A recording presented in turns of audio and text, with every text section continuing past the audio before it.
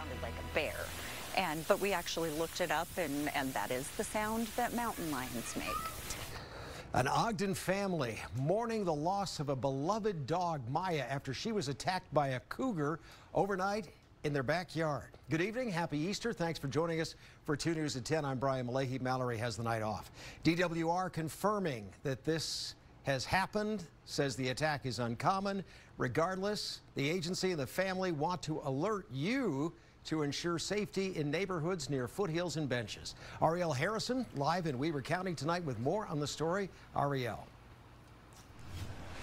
Yeah, the family says their dog Miya went out the doggy door overnight, which they typically will lock. The DWR, when I spoke with them today, said it's likely the dog actually heard the cougar in the backyard and out of instinct went outside to check things out.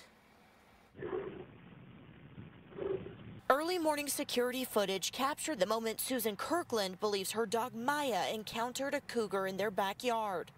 This morning we noticed that our dog hadn't been inside, and we went looking for her. Just a short time later, they would find Miya underneath the family tramp.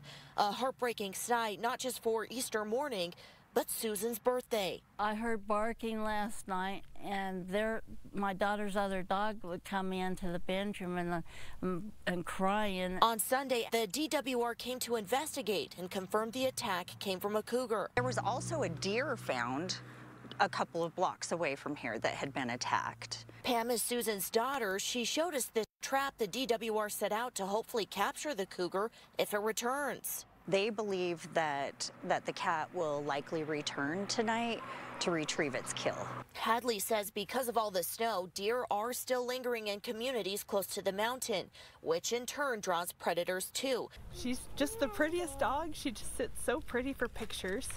She's sweet. It's a tragic outcome both the DWR and Kirkland family hope to help others avoid.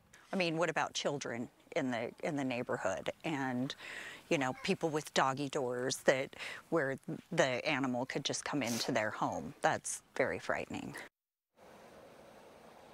While it's a small consolation tonight for the Kirkland family, the DWR spokesman I interviewed tonight told me that as we get further into the spring season, wildlife will naturally retreat back into the mountains and hillsides.